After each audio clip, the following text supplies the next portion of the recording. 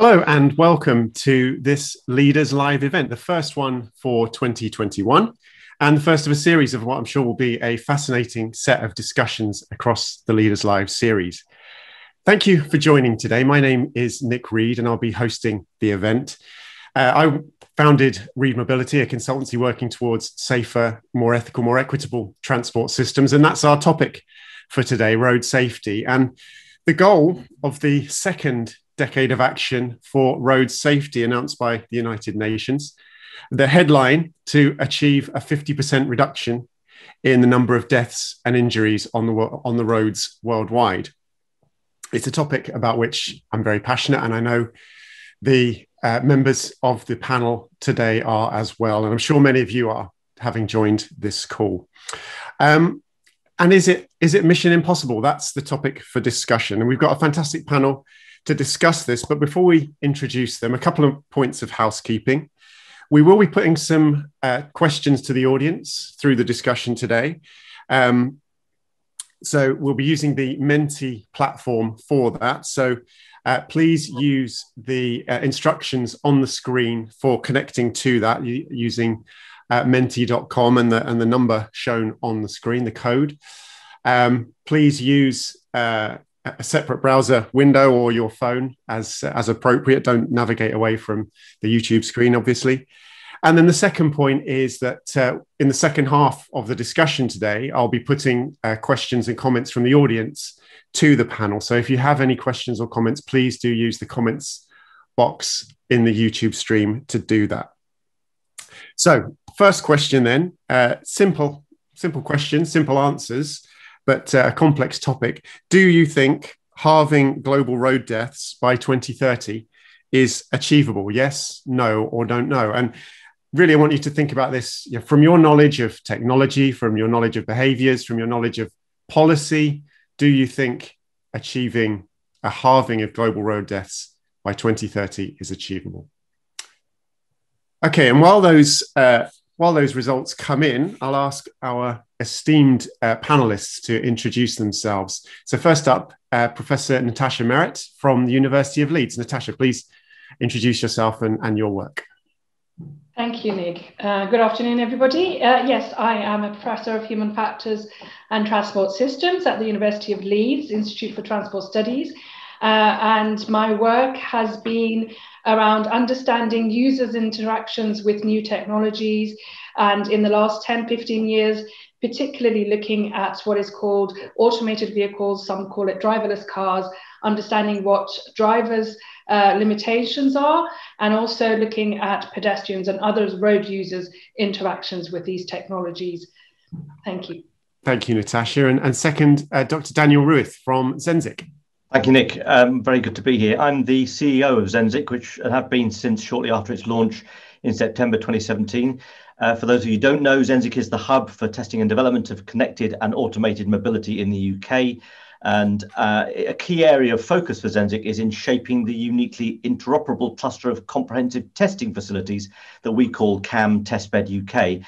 And a key component of interoperability lies in the single safety framework that's been developed and is being rolled out for use by the facilities themselves and those using the facilities from concept through to commercial deployment. And it's one common framework which is aligned with the evolving regulations for cabs. Brilliant. Thanks, Daniel. And we'll get into some of Zenzic's work over the course of discussions, I'm sure. Third, we have Arun Srinivasan. Arun is Executive Vice President at Bosch Mobility Solutions UK, and also importantly in this context as well, Chairman of the charitable partnership RoadSafe. Arun. Thank you very much, Nick. Thanks for organising this session and sort of steering it as well. I'm responsible for Bosch Mobility Solutions in the UK that is inclusive of all of the automotive business we do in the UK, but more importantly then looking wider beyond just components into automobiles, looking at the mobility ecosystem itself and see what role we can play in terms of zero accidents, clean air and relaxed and comfortable driving. And clearly that's where we are committed, having been sort of technology providers for the auto industry for safety technology for quite a while. And of course, the RoadSafe hat is then the ability to translate all of these good technologies into actual technology that is valuable for end users. I think that's the fundamental focus of RoadSafe. And we'll talk a little more about it during the course of the session. Thank you very much. I'm sure. And last but by no means least, David Ward. David is the president and CEO of the Towards Zero Foundation. David. Yeah, well, Nick, thanks very much. And it's a great opportunity and great panel to be in. So I'm delighted to be here. Yeah, we are an independent charity based in the UK, but we work globally. Some of our work is just pure advocacy. So we were very involved in the campaign to establish the UN target to halve road deaths by 2030.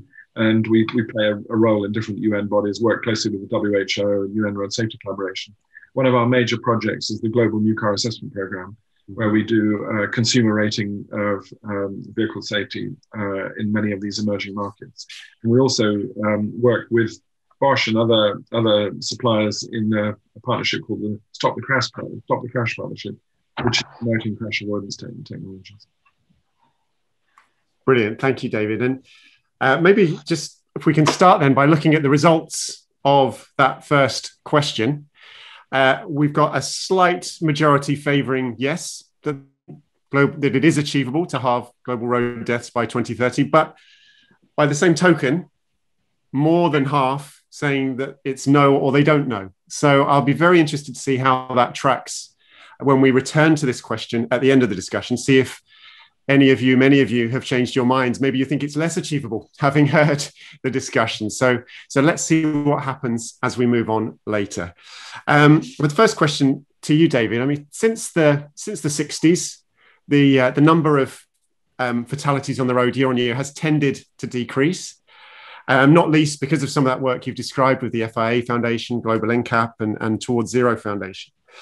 But in the 2010s, at least for Europe and the US, there was something of a plateau, the first decade of action for road safety. I wondered, maybe you could explain that and put it in a global context.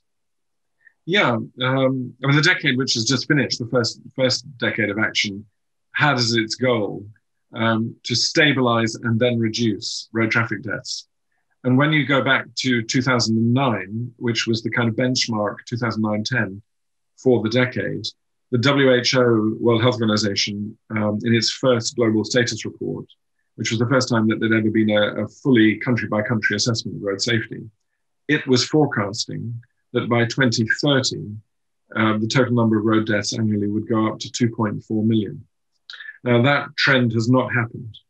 And in fact, if you look over the last decade, there's basically been a stabilization factor.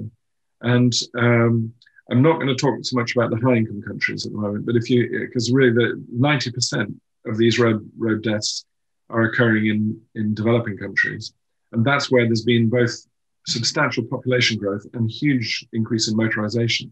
Yes. So if you take those things together, then actually I would say that the decade of action of the last one, up till 2020, has been a pretty good success because more or less stabilization has happened. Now, of course, that's only half what we wanted, in the sense that you wanted to stabilize and then reduce. And we haven't seen significant reductions.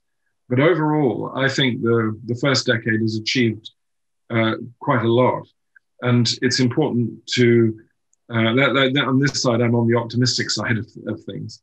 And I think there are lots of interesting developments over this decade. I think one of the most important things is there's been a better understanding of the policy mix of what works.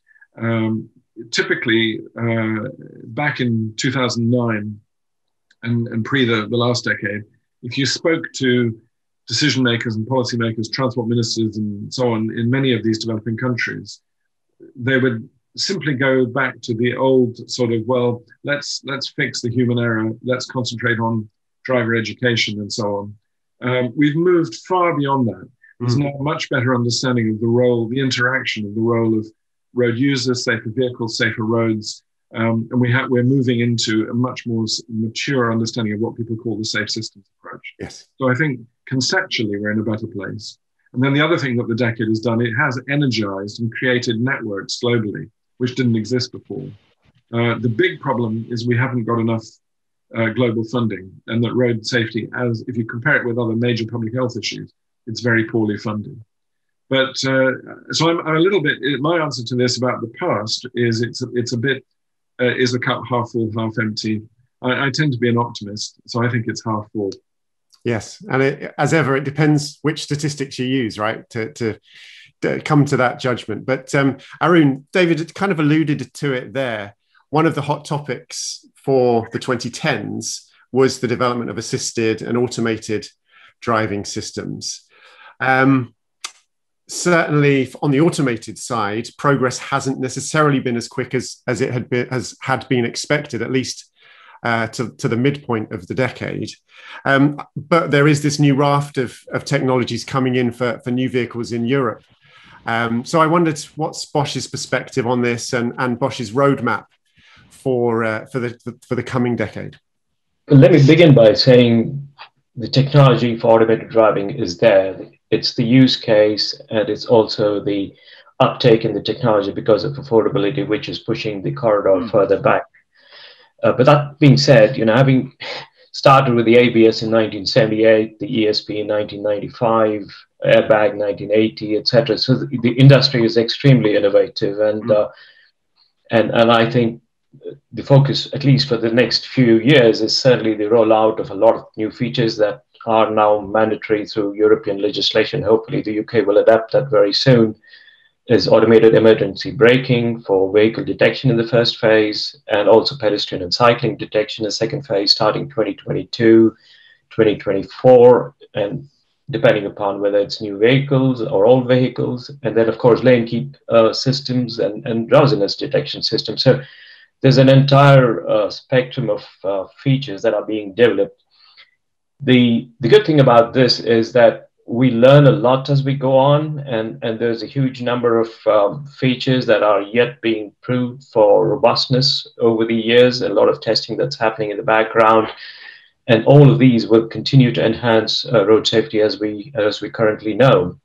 But perhaps an interesting point to mention as well is connectivity, and I think connectivity will play a very significant part in the immediate future with regard to road safety, and that's applicable not just in advanced countries with fitment rates for some of these newer systems already at a fairly high level, but it's something that we should perhaps, from David Ward's perspective, take that flag and fly it worldwide, because some of the emerging markets are pretty hot on connectivity, and that is for us a huge leverage to try and achieve this halving by 2030.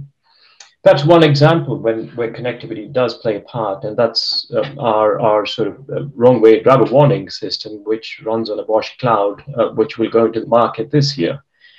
And it's simple things like that, simple in terms of additional sensors that are required, but very, very effective. And what the end result is, if you see that we have roughly 4,500 incidents Europe-wide of people driving the wrong way, and there are of course deaths related to that and serious injuries, and this would be a good opportunity to try and get that one area also covered. And it's aspects like this: event data recorder, intelligent speed sensing, assistance systems, tire pressure monitoring. These are all on the anvil, not just from Bosch, but primarily from us, but most others as well, which will hit the market very soon. So, it's a very promising landscape, and regulation hopefully will keep pace with it and push the market towards that improved safety world. Yeah, and so picking up on that connectivity point, and one of the most, I guess, one of the flagship outcomes from Zenzic to date, Daniel, is the roadmap that you've produced around the emergence of connected and automated vehicle technologies to 2030, covering the decade of action for road safety. I wondered, maybe say some more about the roadmap and how that might play out in terms of road safety. Yes, because I think it's really important to emphasize the C. We talk about autonomy. We really should be talking about automation more, with autonomy at one end of that spectrum. And then we must ram home the importance of C, especially in terms of low-hanging fruit. And the challenge, of course, is that there are little bits of fruit, individual and that's a fantastic example that Arun gave, which deals with 4,000 or so of the examples or incidents, which is a fraction of the total number of incidents. And we need to deal with each of them and then collectively put them together. And the reason for the roadmap is to be able to see in a simple way what all those different activities are, where the milestones are that we need to achieve, and how they're interdependent. It was, as many of you are probably aware, created through workshops and a high degree of consensus between over 200 organizations. So it's not the Zenzic view of the world or the Zenzic view of the future. It is the world view of the world future and how it will progress. Most recently, it's been updated with what we've labeled CAM creators. So organizations that are following the roadmap, using it for their strategies. 200 of them, more than 200 again, have come in and said, well, this is the rate of progress we're making, and this is our trajectory. And that's where it becomes really, really useful, because it can help organizations derive, develop, enhance their own strategies, de-risk everything, because they know that they're running in a crowd with everybody else, rather than going off in some random direction at risk of missing out on the collective investment. And I'm going to kind of reinforce what Arun said, because the narrative of the roadmap's very clear. It implies what we expect and what we need to achieve progressively over the coming decade. And it again begins with the C. And I'll kind of be cheeky and say it's a C for congestion.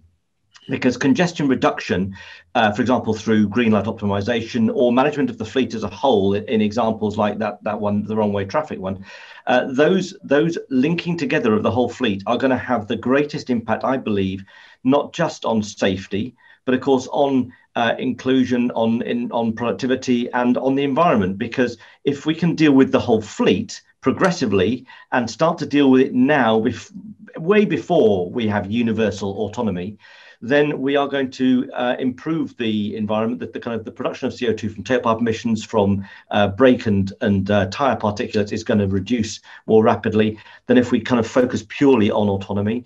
And the milestones that we need to achieve are in the roadmap.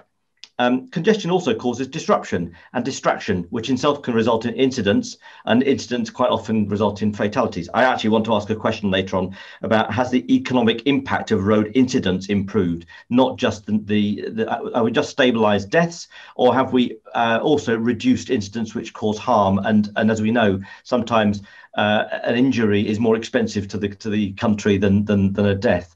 So that's there. So connectivity is absolutely critical to achieving those early wins. Automation already improves safety tangibly, and ADAS we'll talk about later on, the various types of it, from the early impact of ABS to the more recent and very much established now effects of adaptive cruise control. It's when C and A, connectivity and autonomy, come together, that we have the potential to address the full risks. And we got that kind of targeting a Russian doll of people, yes. Or kind of the Russian doll, which is road users, vehicles, the vehicle fleet, and the entire mobility system. It's big thinking, but I think we have the opportunity now, as we come out of the pandemic, to reboot and actually realign where all the thinkers come in and make sure that silos are broken down, and we actually can achieve this goal of halving road deaths by the end of the decade. Yeah. I mean, picking up on those advanced driver assistance systems, this ADAS functions, some of them, Arun mentioned ABS, anti-lock braking systems, ESP, stability protection, AEB, autonomous emergency braking systems. Some of those seem to work because, to some degree, because the driver doesn't know when and how they're about to be used. As we move towards more automated systems, there is perhaps an opportunity for drivers to start to game the system more and push the systems beyond what they're really capable of. So, Natasha, I was wondering if you had views on, well, I'm sure you do. I don't need to ask that question, but I wondered your views on the human factors challenges of deploying automated driving systems. Thanks, Nick. Yes, hopefully you have the same views. We'll see. So the systems you mentioned, I very much think of them as safety systems, crash avoidance systems. So your ABSs, ESCs, etc. When we move to automated systems, like combining adaptive cruise control and lane keeping, then it becomes more around convenience and comfort. And so it's slightly different, at least in my head, regarding whether they're going to save lives. They provide that comfort. So very much the push is around helping drivers do other things. That's one of the things that manufacturers have said in the past. And so the human factor challenge very much comes around, what does that mean to the human? What do they understand is the capability of the system? Is that the same as the capability of the system?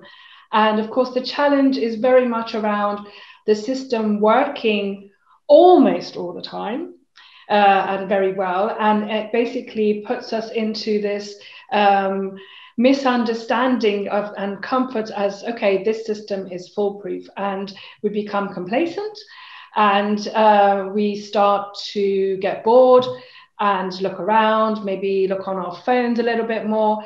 And that's unfortunately where the challenge, so that playing, like you saying, that is where it comes in. And, we've been studying this for quite a few years now. How do we create the right trust for drivers? So not just allowing them to trust it without questioning it, but making sure they trust it enough to allow, for example, the ACC to work and help them, but to always be observant of what the ACC is and is not capable of. If there's something happening in the road that the ACC cannot manage, they are aware and they are monitoring. And of course, again, the human factors challenge is that we don't know what those situations are all the time. So that monitoring is something that is quite difficult for us to do. 20 minutes, half an hour, we get bored. And it's that balance really that we really need to still work on. Yes. Yeah. And I think it's really interesting that this will come with a package of measures on the vehicle, that many of those will reduce risk, but possibly introduce new risks. And what does that balance look like? How does that play out? So speaking of driver assistance systems, I'm going to go to our second audience question.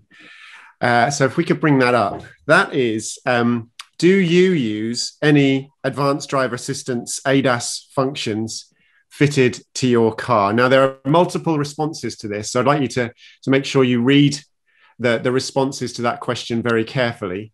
But yeah, I'd be really interested to see the extent to which people use those ADAS functions and whether they feel they do bring genuine safety benefits. While that poll plays out, Daniel, I think you had your hand up there briefly. Did you want to respond to? No, very briefly, because I was going to ask Natasha about the human factors angle outside the car, because I know you've done some work in Leeds looking at pedestrians. I'm wondering whether you've gone beyond pedestrians or what you can tell us about the pedestrians and other sustainable road users. Yes, that's a really nice question. Thank you. My pleasure. So yes, we have started to look, and actually this area has gone in the last few years, because there's been some thoughts around, hang on a minute, when there's no driver in the automated vehicle of the future, then how are we as pedestrians and other road users going to understand the behavior of that vehicle? Because right now, as people, as humans, we might sort of move our hands or have eye contact, etc. The first thing to say is, actually, contrary to belief, myself included, there isn't that much explicit interaction and communication between us as road users. So what we tend to use, pedestrians and cyclists, is the behavior of the vehicle itself to try and decide, is it stopping for me? Is it going to carry on moving, etc.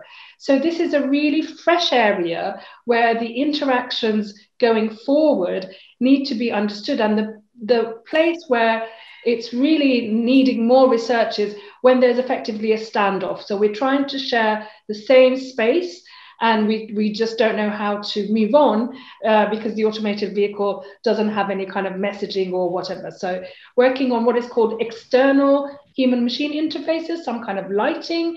But the jury's out, let's put it that way, because there's a lot of discussions around what color it should be, whether, you know, where it should be, etc. But yes, definitely moving forward, we need to move beyond the driver inside the vehicle, especially, as I'm sure David will confirm, if there has been any rise in crashes, etc., it is around those vulnerable road users. That's where we need to focus. Yeah. May I just comment on that, Nick? Please, Arun.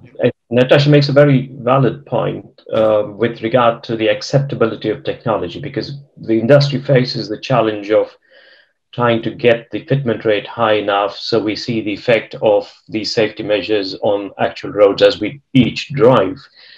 But part of that is because we are unable to place as an industry the benefits of this as viable, useful tools for drivers. And that has to do with driver training. It has to do with the way we all take our driving tests. There could be an education module that goes with it, has nothing to do with the assessment module.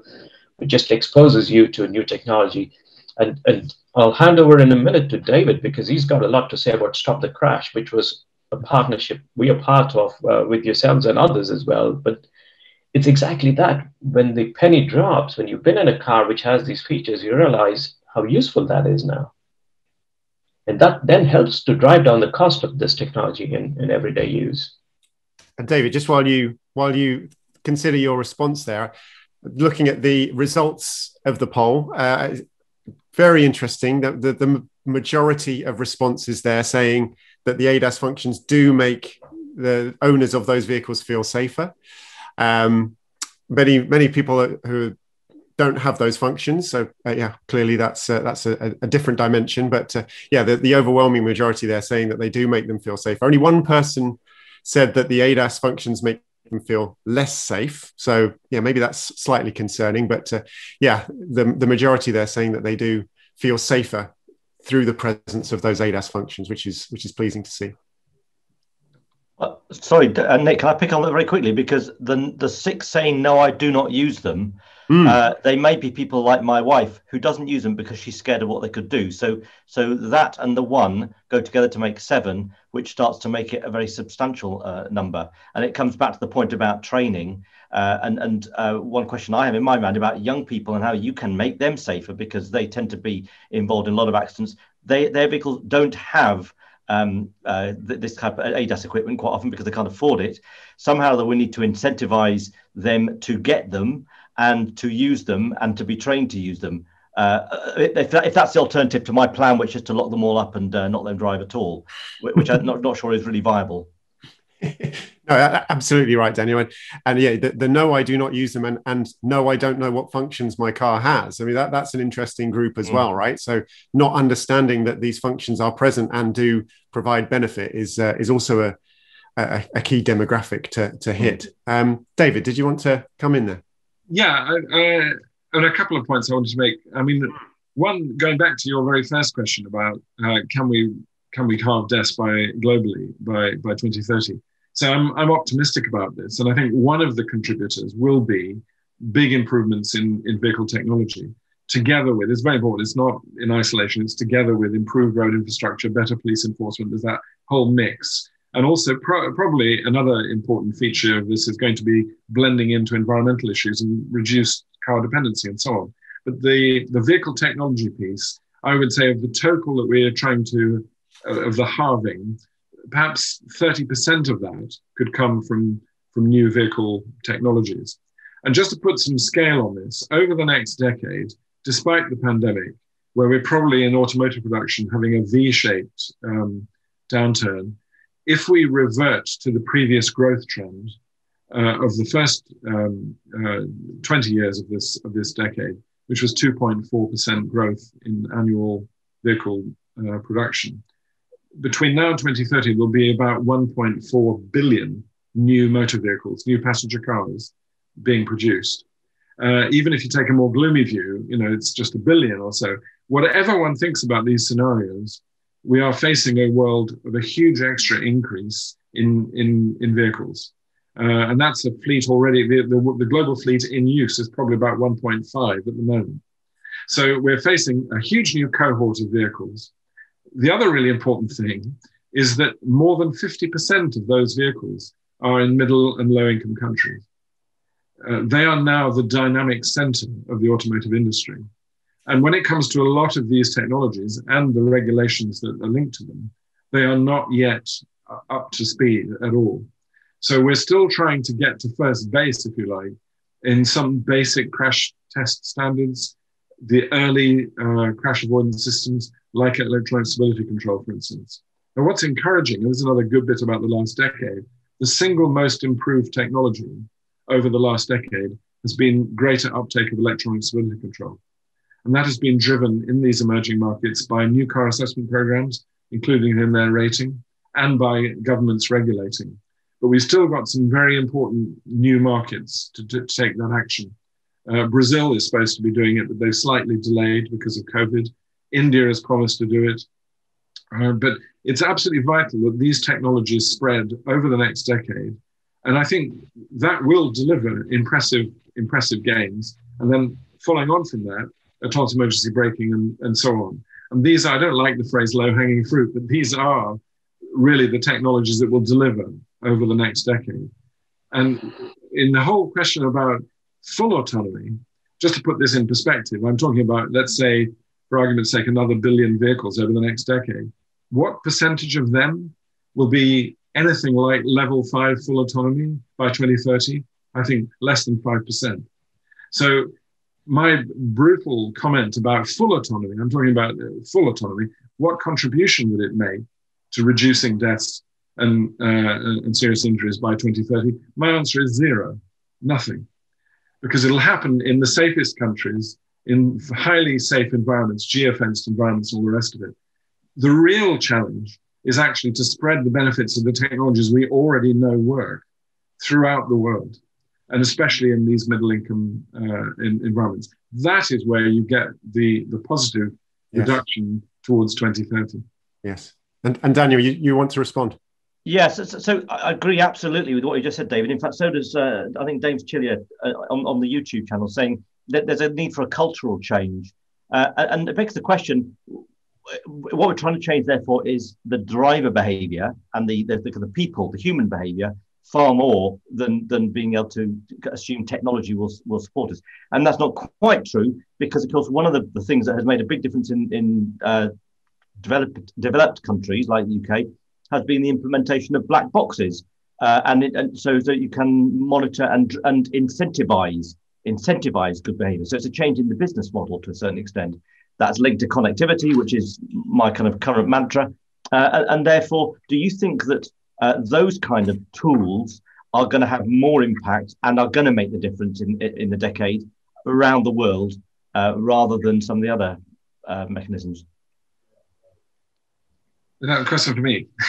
Well, yeah, I suppose so. Yes, yes, up to a point. I mean, I still think it's sometimes the weird world I live in, where I'm dealing with crash test standards in Latin America. So it's like a discussion 20 years ago in Europe, where we're just trying to get minimum crash worthiness in the right place. Now that's sort of been happening, so that's good progress. I'm also slightly cautious about anything that suggests we're going to fix all of this by fixing human behavior, because that really is mission impossible. Human behavior constantly veers off in different directions, and any technology, anything you introduce, humans have this capacity to sort of take it to an extreme and all the rest of it. What we actually need to do is try, and this is the essence of the safe system approach, is encourage, both in the way we manage roads and road design and vehicles, to minimize the consequences of human error rather than trying to fix it. And so, but I agree with you that things like black box recorders and all of those things, they all help create an environment where road users, both inside and outside the vehicle, maybe other measures too, will help them sort of stick to the basic rules. And clearly that's essential. But my own personal sense of this is that if you look at the whole history of road safety and road injury prevention over the last 30, 40 years, there's been a steady shift in progress away from reliance exclusively on behavioral towards hard wiring in infrastructure and vehicles, systems that are fail-safe. And I still think that's the direction we need to go. Yeah. Natasha, you've your hand up, and I was going to bring you in anyway. I was sure you would want to comment at this point. So David's saying we can't shape human behavior, but maybe you're interested in studying it and perhaps influencing it in positive ways. So yeah, I wondered your view. No, absolutely. I mean, I don't fully disagree with David. I always say we like to break things, and engineers put things in that we just love breaking. But I think the main issue is that there is still, and Daniel has used the word silo, there's not enough interaction between us. So I don't really agree with this sort of idea of let's put systems in place and then see how people react to them and whether they accept them, because we need to understand more what humans want. And a really simple picture that I always show in my presentations is, if I want to get from A to B and I'm walking, the path that's created by engineers makes me go all the way around. And I just want to get from A to B. Why is that designed? And of course, there is reasons for that from the planning and engineering side of things, but we need to basically understand what the human wants from these systems and what they cannot do, rather than just providing technology for the sake of it, what they're not good at, and helping them in that regard. And of course, then we want that kind of system because nobody wants to die, right? So I think it is that sort of bringing the engineering angle and the human needs together more will make sure that whatever is provided to us, we accept it, we adopt it, we use it, and we don't misuse it. And just one final point, I love the fact that Daniel's mentioned young people and you've mentioned low and middle income countries, etc. Pretty much everything that is designed is not by any of those people. Mm-hmm. So again, looking at the, what I call the sort of tails of the normal distribution, what do women need, what do old people need, etc. That's where we need to focus on, so that we've got everybody on board, so that, the people who are dying from these, as a result of these crashes, don't, basically. So, Arun, please mention, perhaps offer an olive branch, because safe system is certainly, in my perspective, a very important aspect, but perhaps we should include the human being in the system as well and not leave the human being out. And I'd like, to make the comment that human factors engineering is part of our research and development as well. And we'd like to understand those aspects, and Natasha's point, to further enhance these features. So when we actually take it onto the road, it's something that's more intuitive, people understand it automatically, and it works. You don't need much more of a vote than that. And of course, if the people use it, then the take rate increases, the technology costs drop, and that's also part of saving lives in a broader sense. Mm. I don't want to. I agree with everything that's being said. I mean, part of the human interface engineering is part of the safe system. I'm really thinking of the very old school, just rely on education. And also another problem is there's a cliche which is used all over the place that 94% of road deaths are caused by driver error. And frankly, it's kind of nonsense. And the studies that, when you actually examine the studies that this is based on, they don't even say that.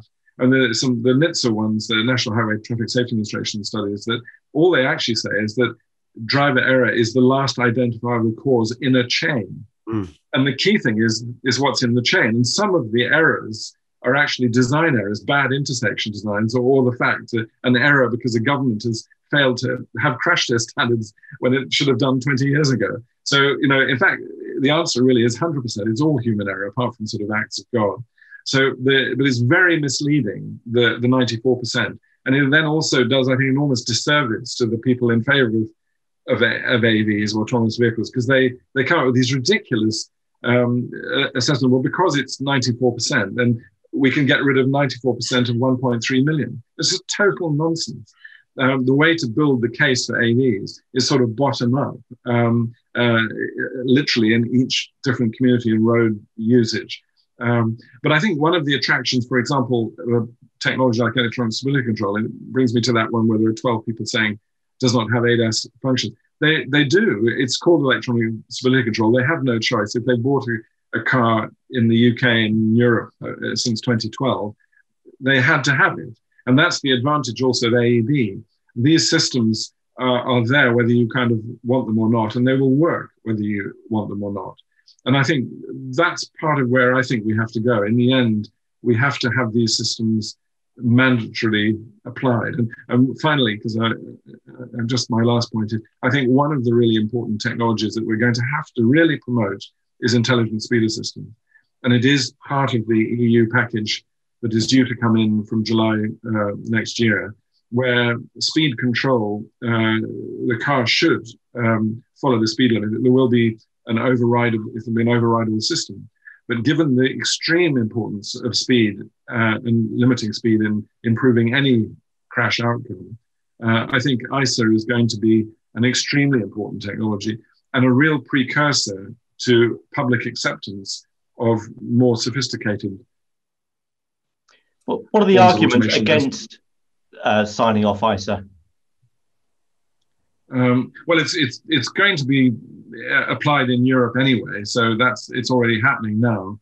There are issues about exactly how the technology will work, and there's a complicated issue between the quality of the infrastructure, the ability of the systems to read road signs, and the complexity of road signs. So there are going to be obligations. This is another connectivity issue. There are going to be obligations on governments to make sure that their road signs are compatible with these systems. But I think there's very little argument you can mount against it. One or two in the industry, car manufacturers, opposed the introduction of it in Europe and said it's too early. We disagreed with them. They wanted a kind of 100% compliance. And we said, well, no technology works 100% of the time, so why are you setting such a high bar? And I think it was interesting, the manufacturers who complained about that most, I would say, are the ones who actually rather like performance and speed as part of their marketing. And I think they find ISA a little bit challenging to their kind of core brand identity. But the trials and the usage of ISA at the moment suggest that most people do not speed because they really want to drive fast. They speed involuntarily. And if you can have this system working in your favor, it's kind of relaxing form of driving, and you don't worry about getting the ticket. And once we get a big threshold of vehicles, if we get to the point where something like 30, 40% of the vehicles have these systems, which could be the case by 2030, it'll be like a massive traffic calming effect with benefits on the environment as well as safety. Yeah. Yes, and certainly Natasha's department, the Institute for Transport Studies at Leeds, have done a huge amount of research on the effects of ISA. So yeah, good resource there. Just one final question, I think first for Arun and then Daniel, before we move on to the audience questions. A lot of what we've discussed kind of hinges on the effectiveness of systems, and you understand the effectiveness of systems through data and statistical analysis. So I wondered, Bosch, with the scale of its operation, perhaps how does Bosch see that data resource in terms of addressing road safety topics? Quite significant, Nick, because we know a lot from our own systems that are applied to vehicles, and we've got data streaming quite continuously from all of these things. And they advise us naturally on developing future products to better capabilities, perhaps cheaper, perhaps differently. But more importantly, the intelligence behind the data is, of course, how do we then enhance and translate these into features and functions? So I think data is a very significant part of it. And then if you apply artificial intelligence and be able to model that data and draw inferences from that, that takes you into an entirely different plane altogether. So I think, yes, we'd like to. And then we spoke a bit about connectivity. It's about connecting our data with the ecosystem's data, whether it's traffic around the city of Birmingham or London, and the pace of traffic, and then you begin to use embedded information like friction on the road, and look at road surface monitoring, measure the friction across the entire stretch of road, and see how we can advise passengers of potentially black ice somewhere ahead of the journey, or it's connecting all of this. For us is the ultimate value of data, because we actually then put it in the hands of users of these technologies for their own safety. And Daniel, a word on Zenzic's role in aggregating and exploring data? Well, the most prominent role is in shaping and now launching a system called Convex. So you just talked about it. I think Convex is particularly exciting because it's a way of making sure that the data flows and turned into insights ultimately, and those that generate it benefit, as well as those that are using it to their own purposes. So it's a very collective activity. I think it's prompted a lot of excitement, incredible feedback, but it is a fundamental part of of CamTestBed UK, because CamTestBed UK is literally about taking any concept right through to commercialization, and that has to be wrapped up in the data and the business models that then will draw on it. Yeah. Well, fantastic discussion, guys. There's been some incredible questions. Really, obviously, a very intelligent and engaged audience we have today. I think the first one I'd like to ask, I think props to you, Natasha. What is the role or capability of driver state and driver monitoring technologies to mitigate the frequency and consequences of drink driving is specified, but I guess perhaps generally driver state monitoring? Yeah, I love this question. It's exactly my passion at the moment. So the promise is there, but as with everything else at the moment, we need more data, we need more understanding. So I know that Euro NCAP is working on it and pushing different levels of, so already the sort of coffee cop concept is there in terms of the lane keeping, etc., for vehicles, and there is a move to go on to sort of head eye tracking and become more intelligent, so that by 2024, understanding what the driver is doing and whether or not they're capable of taking over the automated vehicle. However, we are still trying to understand, the technology in terms of sort of where the eyes are looking and what that means in terms of whether you're distracted, whether you're fatigued.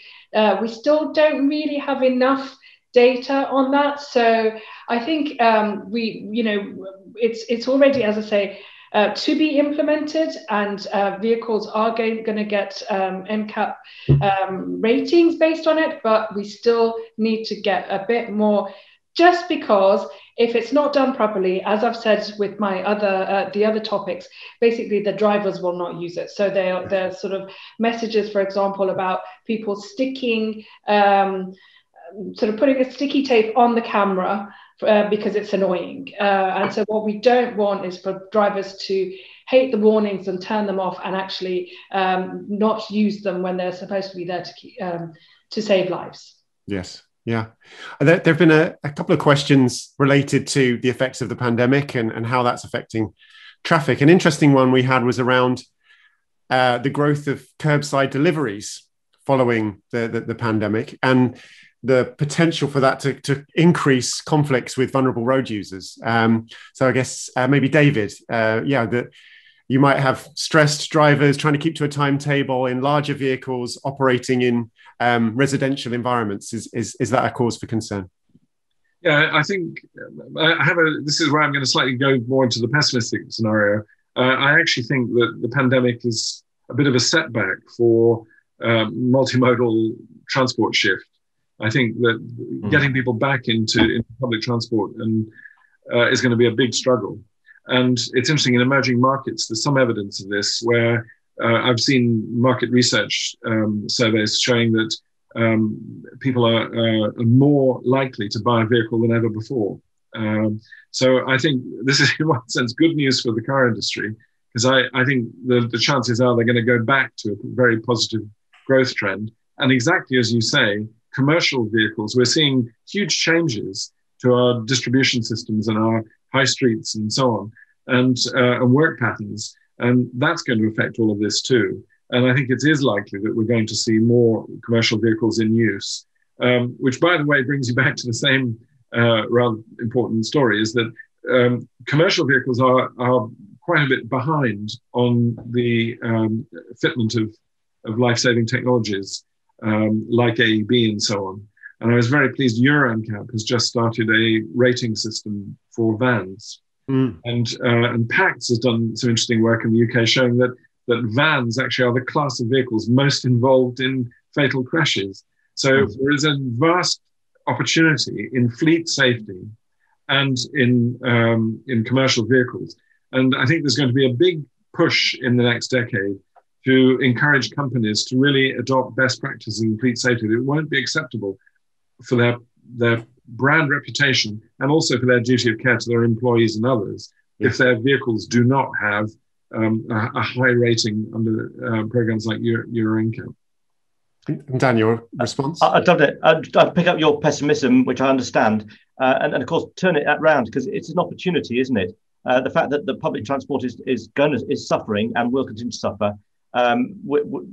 The alternative to just shifting straight over to universal car ownership is for shared services to be developed more rapidly, and for there to be a kind of a market driver for the growth of those shared services. So I see it as a bit of a positive, and whether that is around personal transport or freight and goods movements, because the same things apply. And your point about fleet, bang on, David, I absolutely agree. There's critical mass, there's volume there, therefore there is an incentive to do something right.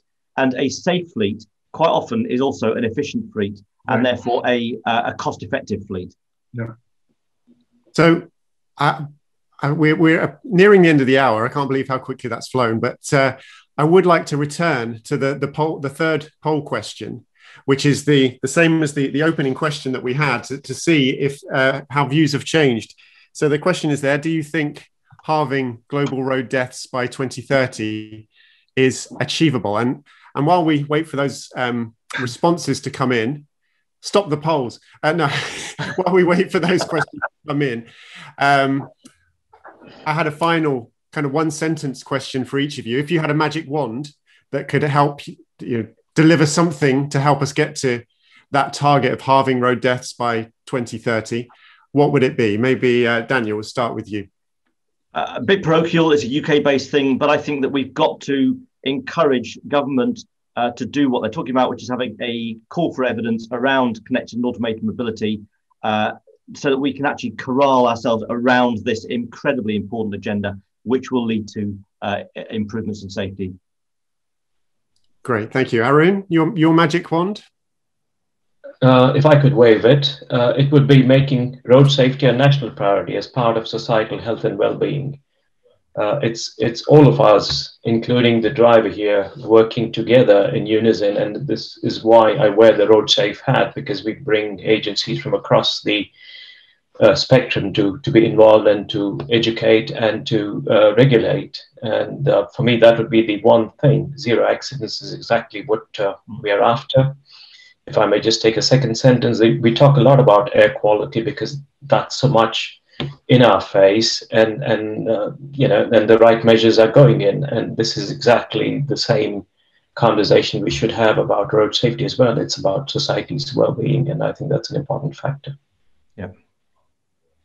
Great, thank you, Arun. Natasha. So I agree with Daniel, but of course have to include the user very much at the center of this.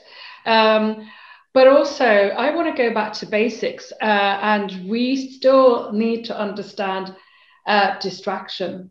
So I think it's worse than it was. It's just not discussed as much as it used to be, and whether that's the drivers or pedestrians. And there has been a very slight rise in pedestrian-related deaths compared to drivers. And we don't know why, but my hunch is because of distraction. So I think, I want to go back to basics.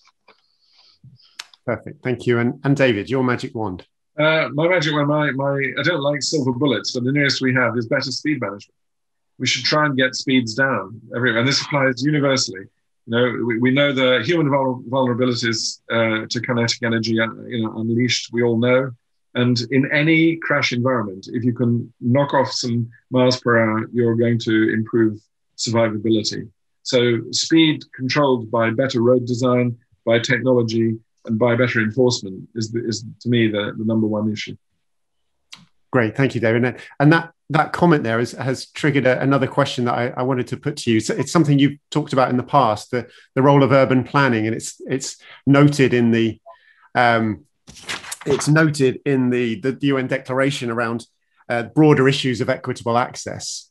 I just wondered about that interplay between planning and safety, the built environment. Is that for me? Mm. Yeah, sure. I mean, I think there's this whole balance. The paradigm shift people are talking about is the avoid, shift, improve paradigm, where you try and avoid unnecessary travel. You shift to cleaner, safer modes, and you improve the modes that you have. And I think a big part of that is both a technology part of the story, but it's also about the way in which, particularly in cities, our environments are designed. And we definitely need a more human-centered city that's less car-friendly in many respects. Brilliant, thank you. Well, closing the poll, I mean, the statistician in me wouldn't want to call any significant differences between the first poll and the second. It's a similar picture. The majority saying yes, but a significant minority saying no, and a number that don't know. I think it just highlights that there is plenty more work for us all to do. There is a balance between optimism and pessimism, and the pessimism is that drives the opportunities and finding where we can achieve the goals of the decade of action for road safety. So a very interesting session. Arun, you want to comment on that? Yeah, this is interesting because this is global road deaths, and that's roughly 1.35 million, beg your pardon, that we lose to road fatalities. And I'd like to build a bridge to David Ward, perhaps with regard to Commonwealth Road Safety Initiative and the Global Road Safety Initiative as well, because a lot of technology which we take for granted is not available in those areas. So I think there's a lot we can do in just propagating this thing about road safety and the focus on road safety in the emerging markets and other well-developed countries. I come from India. I know the consequence of road accidents, a number of them that take place there. Getting this up the agenda is very important, and we can achieve a lot more. David, you want to add to that? Second that 100%. That's it's very important. This is a major global developmental and public health challenge that is so often a kind of Cinderella subject, and that's why it's very good that we have a new decade of action. It's very good that a year ago tomorrow we had the Stockholm conference on the third global ministerial conference that agreed to this target. It was then subsequently supported by the General Assembly. And so we've got the good framework in place. We just now need to really have a real decade of action and implement the best that we know. Thank you. Well, and as UK PLC, I think we have a lot to help out in this space, because our road debt is relatively small, and we are one of those advanced countries from a road debt accident perspective. And there's a lot we can do as a country. Arun, thank you for closing on that point of optimism. I think it's been a tremendous discussion. We've covered technology, air quality, planning, data, behaviours, training, speed.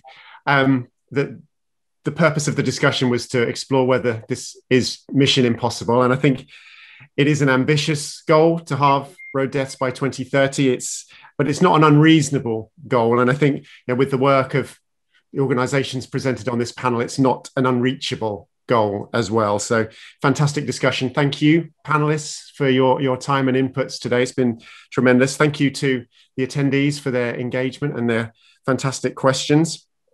And thank you to Leaders Live for offering us the platform on which to have such a wonderful discussion. So with that, I'd like to thank everyone for their inputs again. Stay safe and see you again at the next Leaders Live discussion. Thank you and bye-bye.